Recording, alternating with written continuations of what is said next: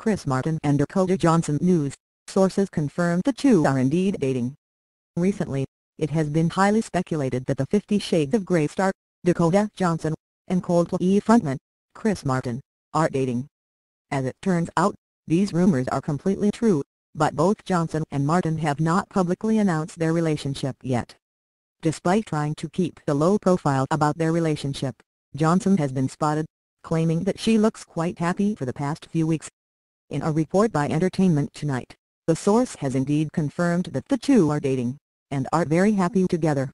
It is said that the 28-year-old actress frequents the Coldplay singer's house, and has even met his friends. The source has also stated that they have observed that Johnson makes Martin quite happy, and it is no secret that Martin has had his share of high-profile celebrity partners from Jennifer Lawrence, to his ex-wife, Gwyneth Paltrow.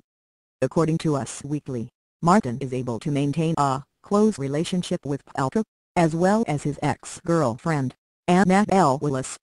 Wallis has been reported to be very close with Martin's children with Paltrow, but sources have confirmed that their relationship is strictly friendly, especially with Johnson now being in the picture.